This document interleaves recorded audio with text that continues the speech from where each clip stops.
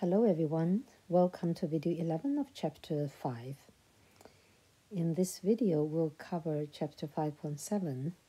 We'll talk about what happens if we add an additional constraint. Okay, so let's get started. So let's say I have an original LP problem and I have found the optimal solution. I call it capital X star. The question is, what happens if a new constraint is added? Well, that depends.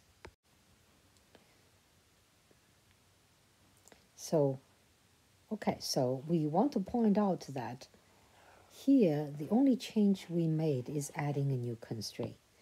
The objective function remains unchanged. Okay, so two situations can happen. First, the optimal solution X star satisfies the new constraint that you add. Then X star is still optimal because we did not change the optimal objective function, and the optimal value is also unchanged. So that's the easy case. Then there's nothing to do. You just verify that and then you conclude nothing changes. Otherwise, if the optimal solution X star does not satisfy the new constraint, then you have to compute a new optimal solution. And the key algorithm one could use there is the dual simplex algorithm. Okay, let's look at examples. Okay, we will take the example 5.7.1 from the textbook. Okay, so we want to minimize negative z with this. So these two are constraints, and that's the objective function. Okay, so you see that the constraint is already in canonical form, and x2, x4 are the two basic variables. And the basic solution is feasible. Here, it's already optimality criteria is met. Okay, so then we can conclude that the minimum of negative z, that is the maximum of z, is 106, is attained at this optimal solution, which is x2 is 4, x4 is 6, and the others are 0, as written here. Okay, so part 1 of the example. Now we add a new constraint. Let's say we have another constraint that looks like this. What shall we do? Well, first step, we need to verify if the optimal solution satisfies the constraints, which we called C here. Okay, so let's put it in. x1, x2, x3, x4 is 0, 4, and 6. Plug in the value, add them up, it's 22, and it's strictly bigger than 20, so it does not satisfy. So this means a new computation is needed. Okay, so we will add the constraint, the new constraint C here, into the LP problem. And we will add a new slack variable, x7 here, and change it into equal sign. Change the less than 1 into equal. Okay, so this is the standard form, and we'll add that in. Now we have the following problem, and we have 3 constraints. 1 and 2 are unchanged.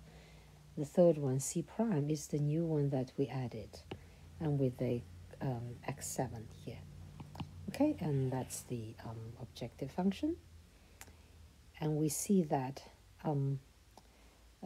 it kind of almost in the canonical form, but not really, because okay, this x7 is okay, but this x2 could be a basic variable if I only had the first two as the constraint, but when the third one comes in, it contains the x2 term, so we need to remove that.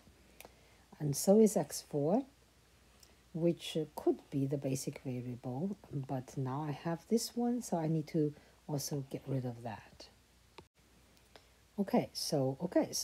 And after that discussion, we see that we would like to keep x4, x2, and x7 as basic variables. And we need to put the constraints in canonical form. So the last one needs some manipulation. So what we could do would be we could multiply the second one by -1 and add it on C prime. And then the first multiply by -3 and then add it on C prime. Then these two terms will be gone. Okay? And if you carry out that computation, you get this constraint here. It will look like this. Okay, so let's put that in. Okay, so now we have this system here. So we write this one in as the final computation result here. And now we see that this is in the canonical form in the quotation sign.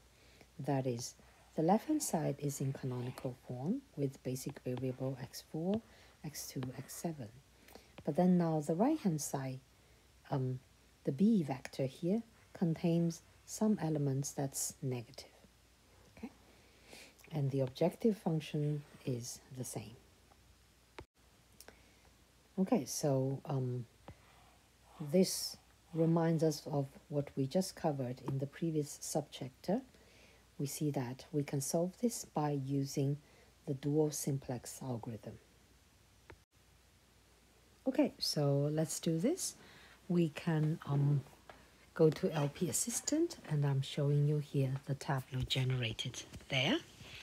So the first part is the original tableau, the setting of the problem.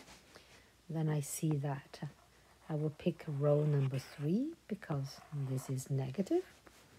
And among them, I would choose -2, -1. And then let's check the ratio. 3 over -2, -1.5. 1 over 1, -1. This one is bigger, so I pivot here. Okay, after pivoting, I get the second part of the tableau. Then I see I still have a -1, so I pick the second row here. And then I look at it, I have 2 negative coefficients, my candidates. Then let's look at the ratio. 5 over that, that's something that's in absolute value less than 1. And then here is -1. Okay, and then we will pick that one because it's bigger in value, smaller in absolute value. And after pivoting that, I get the third part of the tableau. And I see that the right-hand side now, they're all positive. And that's great. And all these are non-negative. Then I stop. Now I can conclude that the optimal value, Z max, is this number here. Where is it attained? Well, it's attained. X4 is this value, X3 is this value, X6 is this value, and all the others are 0. So 0, 0, 2/3, 23rd, 0, 4, 0. Okay?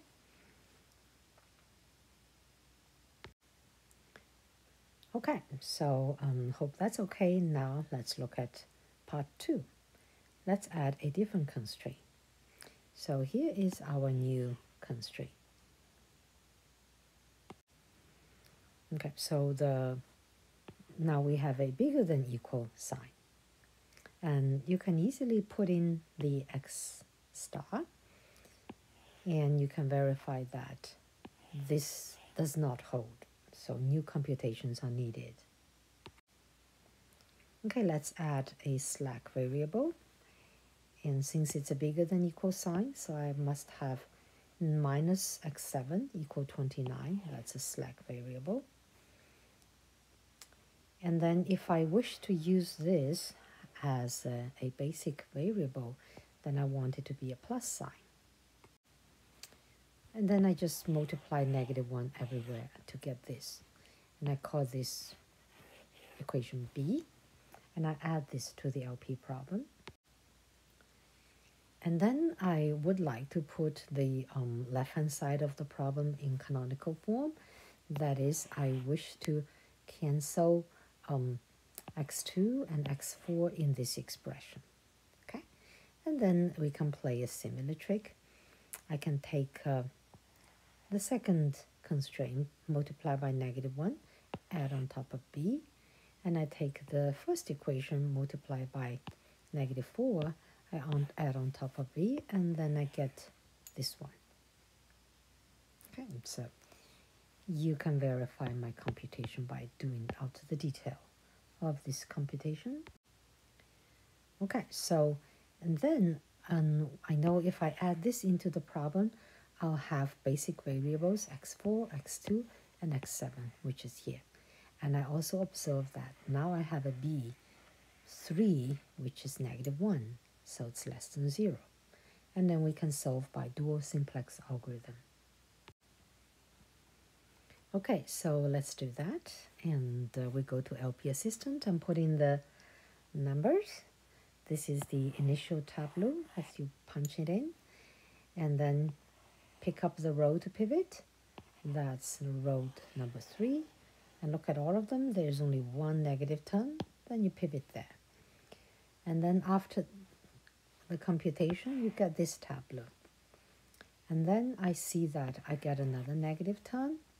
And then I look at all the coefficients. And nothing is negative. Whoops, what does that mean? Do you remember what we said at the algorithm? What happens when this situation occurs? Well, if this happens, then you conclude that there's no feasible solutions. Okay? So the reason, actually, underlying reason is the following. If this occurs, and if you shall be solving the dual problem, you will have unbounded. And then if a problem is unbounded, the dual has no feasible solution. Okay, so part 3 of the example. Now we add another different constraint, which is just an equal sign. So we just try all different types, okay? And it's also easy to verify that the original optimal solution does not satisfy this. That's very easy to verify. Okay, and now we will be a bit like take advantage of the LP Assistant, because we noticed that we had to do all these manipulation to put the problem in canonical form before we could apply the dual simplex algorithm. And what we did there is, in principle, just some kind of a pivot step. So we will directly use the LP Assistant to find the canonical forms through pivot steps. Okay, so here is the tableau. Okay, so this is the initial part. We put it in the initial one, all the data, and then we look at all of them, and then we see that only x2 here is ready to be a basic variable. It's 1, and the others are 0 there. Okay, and the others are not ready. So, okay, so let's make a choice. Let's say that I want to have x4 here as a basic variable for the first equation. So I click on that, pivot on it. Once you click on that, and then now x4 is chosen as the basic variable, and all these are made to be 0. Okay? And then I still need a basic variable for the third one. So I can't choose this, they're already taken. I can choose among others. So it's basically pick one, it's fine. So let's say I want to use x5. So I click on x5, and then you see x5 is chosen as a basic variable. And then I have this tableau, and I see that the left-hand side is in the canonical form, and the whole thing is a canonical quotation form, because the right-hand side, the B, has a negative entry, the first one. So Once you reached here, now you can start the dual simplex algorithm. Okay, so I choose the first row, and then I see I have two candidates to pivot to negative terms. Which one? Well, this gives me ratio -4, ratio -1, so that's the one. And you click on that, you pivot it, and then you get this tableau. And then I see that now these are all positive, and these are all positive, so I stop. Okay, and then we can conclude. We write out the Z max, the optimal value is here, and it's obtained at these three will be x6, x2, x5, these three values, and the other x's are 0, so you write out here x2, x5, x6, and these are 0. Okay, and that's it. How about that? I hope you enjoyed this video, and now we finished chapter 5. Hooray! I hope you enjoyed it, and next time we will start on chapter 6. Okay, see you then.